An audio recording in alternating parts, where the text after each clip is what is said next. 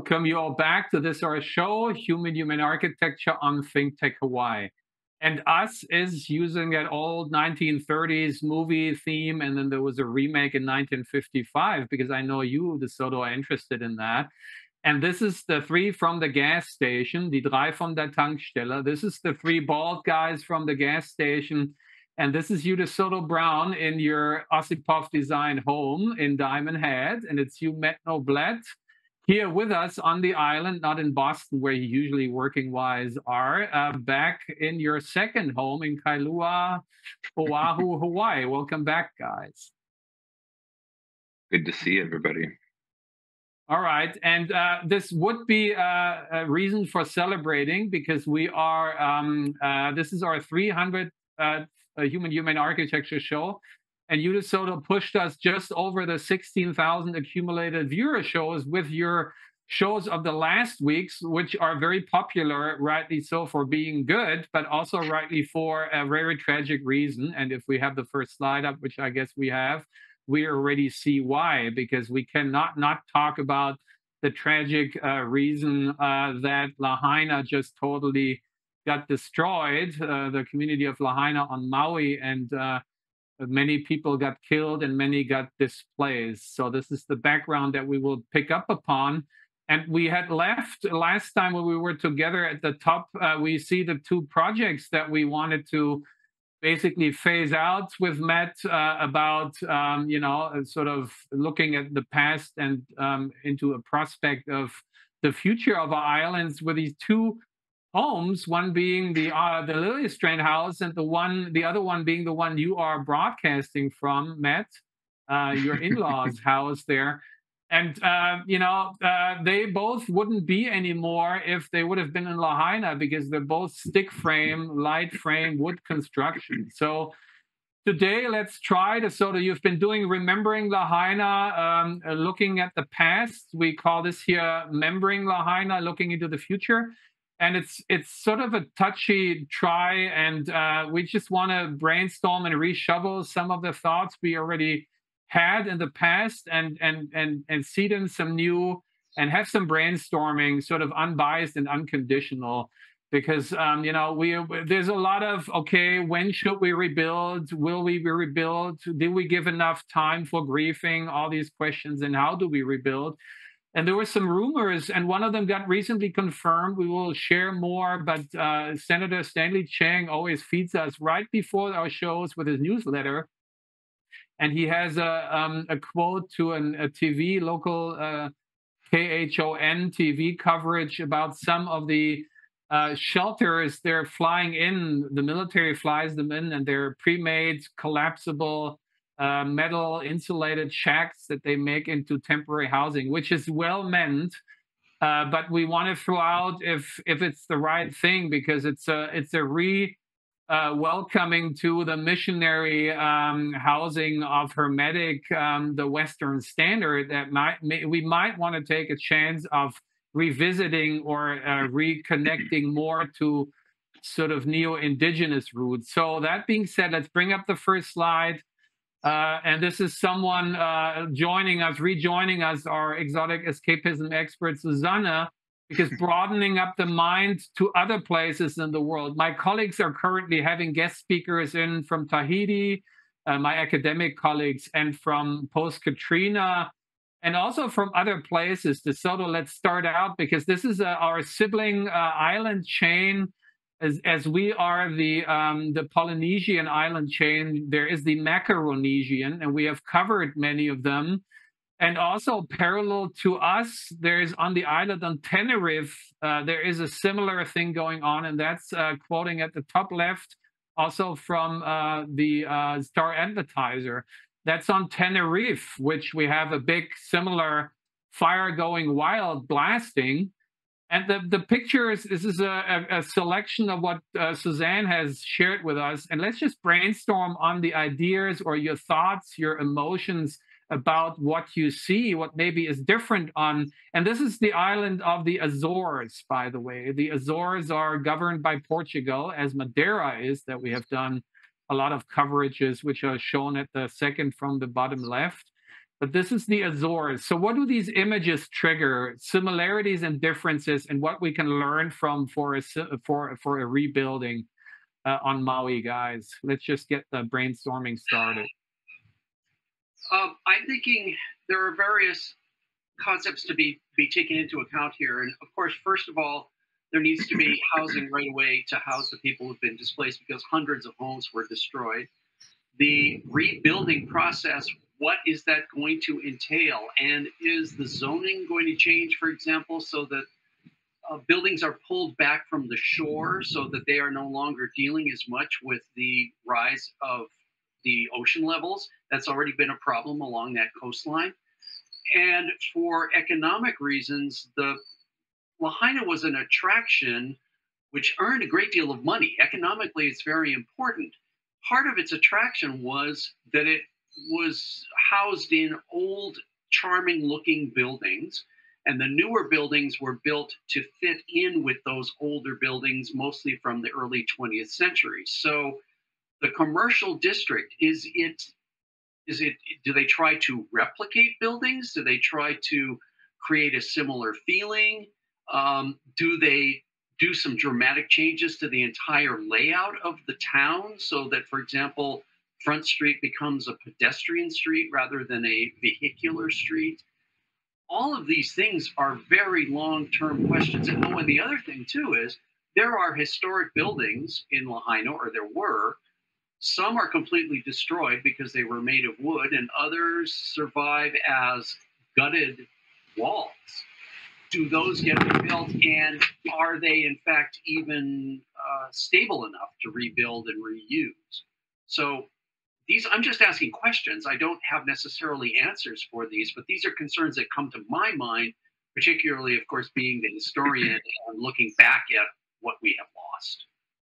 Matt, what do you think? Can some of the images we show here sort of trigger some ideas of what to borrow from a fellow volcanic island? Because that's what the all these islands, the ones that are governed by Spain, which is Gran Canaria and Tenerife and Lanzarote and the like, and the ones by Portugal, which is Madeira and the Azores, and this is from the Azores. So something that we see here that maybe we can learn from them.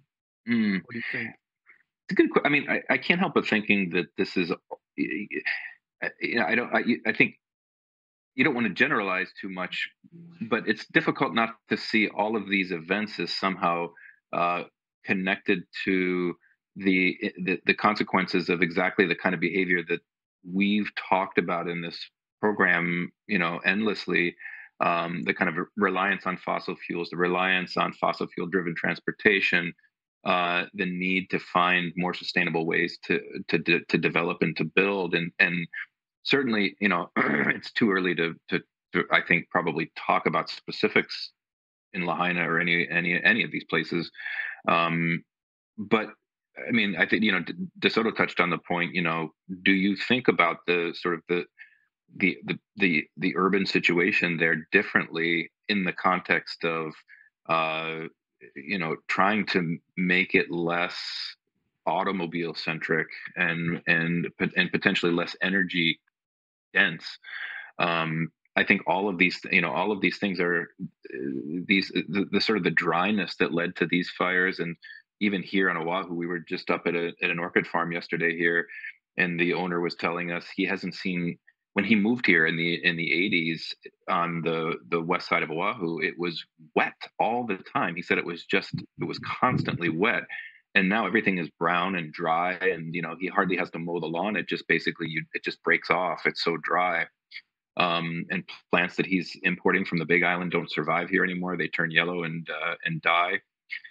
All the signs that all of these things are indicative of a larger global problem that I think we've been arguing people need to pay much more careful attention to. And I think this is, unfortunately, it's very difficult not to imagine that this is a product of those circumstances. And talking that global, I mean, this is on the other side of the world, right? But an island chain with similar conditions. So for the 2 points you touched on, Matt, One is at the very bottom left is a show quote DeSoto from our volcanic volume show. We were pointing out, building with what we're made of is lava, and you see in the four images there, the top left one, you see that the harbor ocean front is actually basically paved with basalt, and that is keeping there is no vegetation there, so nothing can burn. Of course, it shows a different in climate because black is basically absorbing the heat, so the Azores have a different climate. It's not quite as hot, so it's not so much of a problem. In fact, in the winters, that might actually keep you warm, which happens here too. If some of the boulders that you see on the harbors, if in the wintertime you sit on them at dusk, they kind of keep you warm, right? So that's sort of one thing. But at the bottom left, the show quote, this is El Hierro, which is one of the Canarian Islands ones that we identified as a great raw model along the lines of what you pointed out, Matt, because a politician there over decades, being an engineer, that we said shooting ourselves in the feet as architects are often the better architects.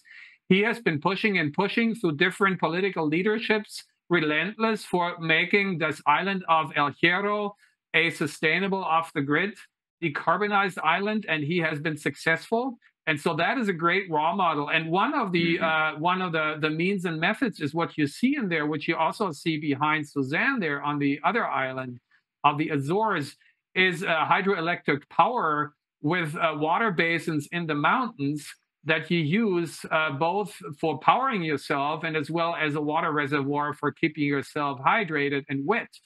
Also at the top right is sort of what I learned from you, because you had said, while I witnessed having accompanied one of my non-traditional students who was making a living to study for the too high fees that we charge him, unfortunately, at school. He did charter flights for tourists, and he had a German on board that he wanted me to translate.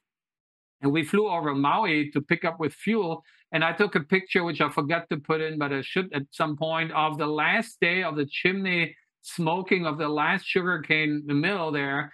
It's gone now. And you taught me, DeSoto, what kind of an impact that had. Please reiterate that. Well, there have been a variety of changes because of the loss of large-scale agriculture, but the most relevant one for us in discussing Lahaina is the slopes uphill from Lahaina used to all be in cultivation as sugarcane fields. And while sugarcane fields were burned intentionally before harvesting, those burns were all kept under control because people were watching for them. They had equipment to keep the fire under control and so forth. When the sugar industry ended, those irrigated fields of green sugarcane went away. And what was left were open land that just grew up with introduced vegetation that's very flammable. So in the winter, it grows and it's green, and in the summer, it dries out and dies, and then it burns. So this is what happened. The fire got started, and the winds was so strong that it just was pushed down into populated Lahaina, and it was out of control, and nobody could stop it until it burned everything. Yeah. So what Suzanne gives us, that's food for thought, literally and figuratively speaking, at the bottom right. They on the Azores still have pineapple here there to grow, and we need to get more sustaining ourselves. So maybe we bring back some of that agriculture, not as cash crop, but actually to feed ourselves, right?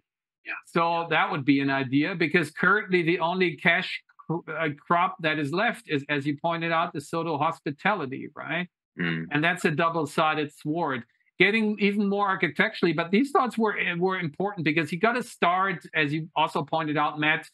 Architecture is sort of the end, but you got to start earlier in a more macro context, in agriculture, in land use, in vegetation, before you get to the built environment. But when you get to the built environment, maybe the natural environment also plays a more integrated role, as we see at the top right from Suzanne, as they have their buildings been greened, right? So that helps keeping the buildings cooled because they're shading, and where we come from, and you, Matt, in parts have to return to my other side, my original German, in unfortunately too few days already. And well, you go to Boston, where you lead the firm of Banish, where that comes from Germany and has its major branches in Germany, right? You could do this in Germany, which is one of your favorite projects, the soda that I showed you from one of the faculty at the University of Munich, which is student housing, and reiterate that. Well, this was a very clever building, I thought. It was just not a very tall one, several stories tall. It was student housing, but the exterior was covered by a metal mesh, and on it was growing a vine, which is a deciduous vine that is actually from the United States, but it was being grown in Germany. And it not only it covers the building during the summer with leaves, and so you have shading. And during the winter, it's deciduous, it sheds its leaves, so you have sun in the winter when you want to get warmed up. And it also has the attractiveness of the quality of all of its leaves turning bright red in the fall before they fall off. So it's just a little visual thing that adds to that. But this is just, yes, growing plants is easy to do.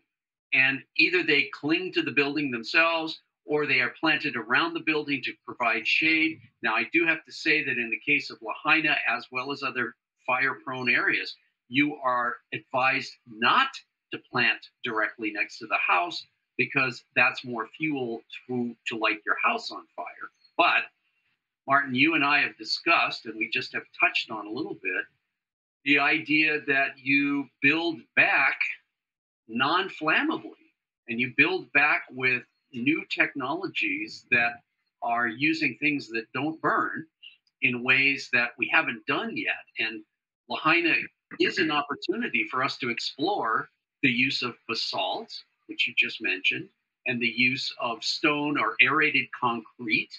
That is a product that not only doesn't burn, but it doesn't retain heat. And that's very important in a very hot climate of Lahaina. But again, if we build back so that we can't burn, we're never going to have another disaster exactly like this one. Yeah, and per the point of what they're currently doing with a prefab, being flown in metal shacks, let's just stay with the material of metal as an alternative and revisit one of the recent proposals we had been throwing out, and that gets us to the next slide.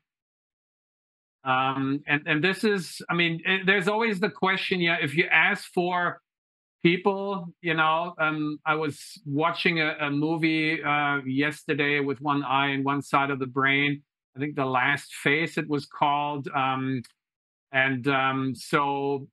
there was, the actor was, it's a larger, different story, but it's about in Africa and all the racism and all the war and the civil rights and that stuff. But anyway, so she basically says, displaced people and refugees, we look at them as, these kind of stranded people, but they're actually just people like you and I who used to be, what you and I were doing.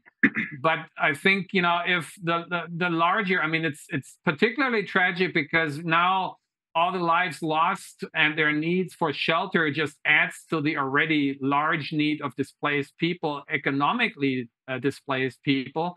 And here I was consulting an expert who's my banker, Lindy, from my University of Hawaii Credit Union, who we pay too little money, unfortunately.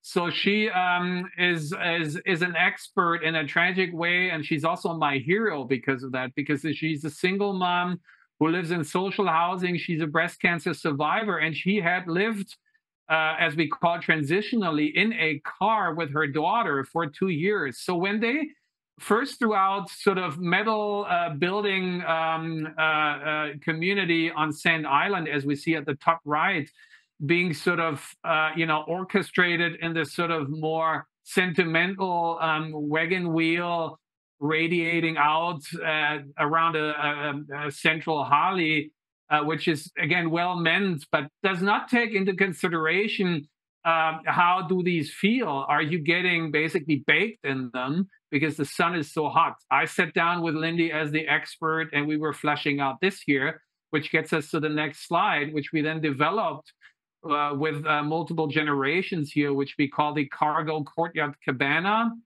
which we revisited in several shows, as we see here, which is basically I avoid saying shipping containers because then people already have a preconceived mind, but cargo steel as a material and cutting them out to the north and lining them up in a row, having their southern facade of the neighboring basically vegetated and also throwing dirt on the roof and vegetating it. This is using the all-American buy one and get one free system because your neighboring container becomes your trellis and your enclosure of your courtyard. So this is buying you, the container is 40 by 8, 320 square feet, which are covered. But since we're in Hawaii, you can open it up and then enclose it with a curtain if you want. So, and you get the same 320 square feet outside. You get 640 square feet for whatever the market rate of a shipping container. Just like with fish, it changes from a day-to-day basis based upon the demand. It was $3,000. And that is a budget number that we will revisit because Bundit had taken it on as a very low budget for a proposal that he has been doing that we're going to share soon, not this time anymore because we only got 6 minutes left. But that is a proposal again, and you could ship these in easily, fastly, just cut out the 3/5 on one side.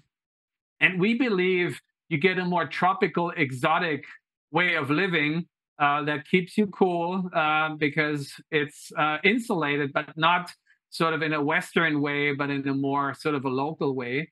And it gives you a slice of paradise of the sky of Hawaii in your courtyard. It also gives you privacy versus also giving you community, collectiveness when, the seating and the ends of the container provide you that. So it's just throwing out an alternative, basically based on the same material of metal that is basically inflammable, but when a rage of fire hits it, it's also gonna be not secure you. But it's we think a tropical, exotic way of shelter versus a more invasive one. That's at least my thought because I'm biased because I created this with an emerging generation. Well, I wonder if there's. Oh, go ahead, Matt. No, I was just going to say, I wonder if there's a way to actually cross ventilate this. Like, could you have openings on the backside where the green is like high up or something to kind of get, breezes moving through the thing? Absolutely. And we also open the ends of the container. I mean, the one end is naturally open the way the container is constructed, right? And we use the doors of the container to enclose the courtyard. And then you infill, wooden louvers that you can adjust. And the other end, you would basically cut open. So actually get also cross breeze from the sides. And orientation is key, right? If you place them according to solar, as all the major cities in the world have been before we invented fossil fuel, right? Every city in the world was a Roman, Chinese, whatever, European. The courtyard was the theme. And it was all oriented towards the sun to either embrace the sun in a temperate climate or to protect yourself from the sun in more tropical climates. And this orientation then basically makes the northeastern trade winds basically flush through the opening of the end of the container. So absolutely rightly so. This is the idea. Let's use the last 4 minutes to introduce another potential, and that's the next slide. And this is highly provocative because many will think of this being substandard potentially. And this is when our client, DeSoto, who is Philip Moiser, who charged us with writing a book that we necessarily have to catch up on about the architecture of Hawaii. And when we drove by this year, which is in Waimanalo, he basically says, well, I'm not telling you what to do, but I would make these one of the projects being featured in the book, and we will, right? Because this is how several indigenous people basically don't see another way as to take care of them being sheltered. What are your thoughts on that? Well, that's absolutely true. And there are various ways to think about this. And one of the things that I've learned from you is to think outside the box in terms of building things. And one of the things that you've taught me is the use of cabling and the use of fabric and or some kind of like a fabric substance to create buildings. And that's not something I would normally have thought about. This is emergency housing using whatever you can scrounge, but there are ways to use the same sort of concept of cabling up fabric to create buildings which not only are going to be comfortable and something that people want to live in, but it's also something that I think in some cases you can do a lot quicker and you're not necessarily using as much material to build them. So while this is actually a tragic economic site, if we go from what the concept is, I think there are other things to think about that are potentially useful. Let's throw the next slide in for that. And 2 minutes left. Matt, what are your thoughts on which Bucky Fuller calls tensegrity, by the way, right? So it's not using gravity as one of the ideas DeSoto, you said, inspired by the Azores, saying using more of the basalt that we have, maybe in a stereotomic way, meaning stone on stone, so to speak. But this is the other end. This is, this is what spiders do to weave, right? and as you said, use as little. And one of the founders, founding projects of your firm, Matt, is based upon that. That's Günther Behnisch's Olympics in Munich in '72, right? That's one of the, if not the prime, the best example of tensegrity. So 1 minute left. No, thoughts. I drive by that encampment every day. Whenever we can, we always take the road through Waimanalo into town, and I find it at some level totally appropriate that the people who inhabit those things have done so, have actually reclaimed the sort of the best land on the island, right after. I mean, I don't know exactly who was in there and so forth, but the idea that people without the means to house themselves have kind of at least been able to kind of claim the best property on the island, right? So there's certainly something there to explore, and I think that these kind of lightweight structures that maybe don't trouble people as much because they don't necessarily. I think there are bigger questions about security and safety, and also infrastructure that encampments like this bring up, right? That I think have to be dealt with and solved. It's never quite as simple as just throwing a tent up and living a happy life. But I think these are all things, particularly in this climate, that you do have to you have to think about and consider. All right, we're at the end of the time. DeSoto, you just gave me an idea that I'm going to weave into the next week when we pick up from here.